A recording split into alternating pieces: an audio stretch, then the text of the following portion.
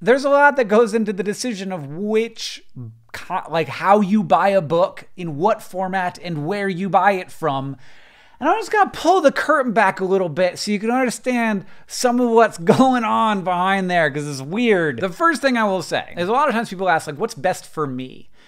And this isn't to say that like, I just want people to read my book. And yes, everyone I know who is an author, the first thing they want is to reach people. And making money is a path to being able to do that. So the main thing is having people thoughtfully engage with your work. That's the best reward that we get out of this. So leaving all that aside, if you want to know what's best for me financially, I make the same amount of money whether you buy an ebook or an audiobook or a physical book. I make the same amount of money whether you buy it at an independent bookstore or if you buy it on Amazon. Same to me. What is more important to authors than where you buy a book is when you buy it. Now again, if you go to the library and you get this book, I will be just as happy. But if you're asking what's best for an author's career, pre-orders are a really big deal because everyone knows, like, we're aware of how many books are selling right now, and the publisher knows that information, and they adjust the marketing budget that they're spending on the book based on that information. They spend more time internally promoting it, talking to booksellers about it, talking to other authors about it. That's a lot of how buzz happens. Now, I'm very lucky that I don't have to push pre-orders too hard, but if you have an author that you love and you're able to pre-order their book, it's so helpful. It also drives down the price on Amazon when you pre-order on Amazon. Here's a weird pull back the curtain thing. So we had the signed edition and the non-signed edition up on Amazon. And of course, the vast majority of people bought the signed edition, but then it sold out. So there aren't any more signed copies on Amazon. You can still get them a couple other ways that I'm going to talk about in a second. So then the signed edition went down, and the only edition that's up is the unsigned hardcover, and that hasn't had very many people buy it, pre-order it, or even go to the website for it. So it's not being discounted at all, which means that the audiobook is like $11 on Audible, the ebook is $13, and the book itself is $27 full price. You can get it for less at bookshop.org, which is a frustration that we should have anticipated. We didn't think we were gonna sell out of signed editions so fast. Amazon's discounting is all done algorithmically. It's done based on how many people go to the website, how many people put it in their cart, and how many people buy it. So for example, if a bunch of people like went to Amazon, went to the product page, put it in their cart, and didn't buy it, that might result in a discount. I'm not saying you should do that. I'm just saying that's what would happen. Now, there are big advantages to buying the book on Amazon. It's why people do it. The number one is that it's usually cheaper, though in this case, so far it isn't. But there's also this thing that Amazon has where if the price goes down between when you order the book and when it ships to you, you get the book for the lowest price it has been in that period of time. And you don't get charged until the book ships out. That's pretty cool. I don't know if there will be a discount ever. I'm assuming that there will at some point. The other thing that's nice about Amazon is that if you order a certain way and you have Prime and you order 2-day shipping, I think that it actually arrives at your door the day the book comes out. That is cool. It is a thing that Amazon's logistics network makes possible that's very hard to do in any other way. Of course, you can also get the book the day it comes out, like exactly when you want it by going to your local bookstore or Barnes & Noble or Books A Million or something. So it's not like you can't get it the day that it comes out, but it is cool that Amazon has that thing. If you want to read the book in English, but you are not in America or in the UK, you can order them on dftba.com starting around when the book comes out, maybe a couple days after that, and we will send them anywhere in the world. If you're thinking, I don't know how to order this book, and that's frustrating to you, that's why we got them for sale on DFTBA. Now, if you want to read it in your native language, there are a bunch of languages that this book will come out in as time goes on, but I don't have the exact list of that yet because I don't know the exact list yet. It varies. It has been acquired for publication in certain countries. That doesn't mean that they're actually going to do the translation and publish it. But if you want to read it in English, we got you at DFTBA. It will be available soon. And all those, I think, are going to be signed. We ship everywhere. Now, it might take several weeks to get to you, but it's better than not getting it at all if you want it. Oh God. Hi, it's Hank from the future. Because apparently this long-ass video didn't have enough information in it. If you want to get signed copies of the book, they're not on Amazon anymore. You can get them at barnesandnoble.com or booksamillion.com. They will also be available in some stores. They'll be available in some Targets. They'll be available in a lot of independent bookstores, but I don't know which ones. I know some of the ones that will have them, and I will put a list of them in the description, but it's just like, 20 or so independent bookstores. There's a lot more than that in America. You can email them and ask them if they will have it, but turns out there is not an easier way to figure that out. You have to send an email and be like, hey, will you have a signed copy of A Beautifully Foolish Endeavor? And they will tell you the answer to that question. I understand that there are pros and cons here, but I do really appreciate it when people go the extra mile and try and figure out how to support independent bookstores. So good on you for that. All right, back to the video. The reason, though, that authors and publishers often talk about buying stuff from independent bookstores is that, one, we recognize that that's a really nice experience and we like those people.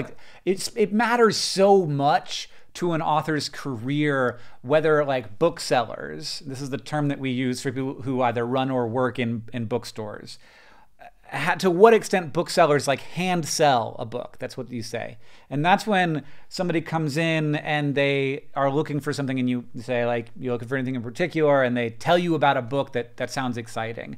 And that work gets done by booksellers. It also gets done, of course, by everyone. I think that we all take personal recommendations for books very highly, and that's how I have found most of the books that I really love. And a lot of books still sell in bookstores. Now, of course, the pandemic has changed some of that dynamic to some extent, but if all those independent bookstores went out of business, there would be a lot of selling that just didn't happen. People go into bookstores to buy stuff, and usually not new releases, but new releases get them in the store, and that keeps that community space thriving, and it keeps the publishing industry more healthy. And from the inside, I can definitely tell that, they're trying to make their business work and be healthy in an ever-changing world, and it's hard. One of the ways this is done is by encouraging people with sort of perks of some kind to buy the book early, things that are limited in quantity or that promote different editions. And so this is or different formats even. So for example, I signed a lot of physical books for this. So getting a physical edition means you might be able to get a signed copy. I also, last time I did a special edition with Barnes & Noble, and that had an essay in the back that wasn't available any other way. Now, it always sort of annoyed me as a person who really loves audiobooks that there isn't a version of that for audio. So for A Beautifully Foolish Endeavor, we've put some supplemental content after the book ends. One of my doors into the world of thinking critically and thoughtfully about the internet and the effects that it might have on the future of society is Cory Doctorow. So Cory and I had an hour-long chat where you can hear us talk a little bit about writing. He's a novelist as well, and a little bit about, sort of a lot about the future of the internet and where we're headed if we sort of follow our current path, and how to maybe take some different paths. That to me is a way to say I can't sign your audiobook, but here's something that I think will add to your experience. It's not a you don't have to consume this piece of content, but it's there, and it's only for people who got the book in this particular format. But audiobooks also, you have an opportunity to buy it in different ways and in different places. I'm sorry that this video does not have any coherent structure. You can get audiobooks on Audible, which is how I get most of my audiobooks, but I don't love Audible because they have these exclusive editions that make it difficult or impossible for libraries to get that audiobook, which seems wrong. There's also a thing called Libro FM, which works functionally the same as Audible. It does not have all of the same books, largely because of Audible's exclusive program, but it has 90+% of books. And Libro actually shares the revenue from each book you get, each credit that you turn into a book. It works the same way as Audible.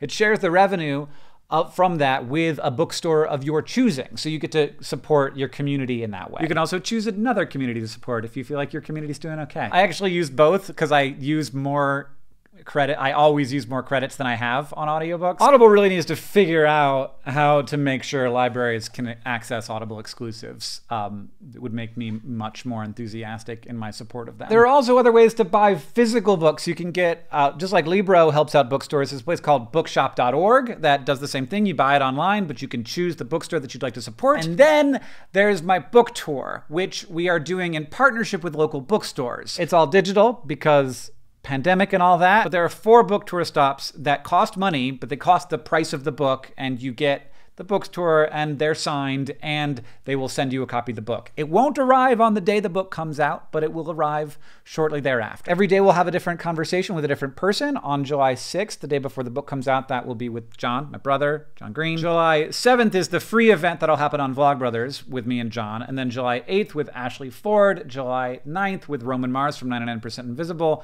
and then July 10th with Cory Doctorow. If you are in America, you don't need to know anything else about that, except that it's going to be fun and you should come. If you are not, some of these bookstores are shipping internationally. Some of them aren't. Some of them are charging different amounts for shipping internationally. So if you'd like to come to any of those events, but you're from a place where they're not shipping or shipping is too much, might I suggest, and no pressure to do this, of course, but like, if you want to do this and you're like, what, I guess I can't go, and you're mad that you can't go at all, even if you don't care about getting a copy of the book, for you, special few, I imagine there's not many of you, you can just put in the address of the DFTBA warehouse, which you can find by Googling that, and they'll send it to us, and then we'll sell it for charity, or maybe give it away to a classroom or something, depending on how money we get. But there are so many different, you have to make your choice about how you order the book. You can go read it at a library, you can borrow it from a friend, or you cannot read it.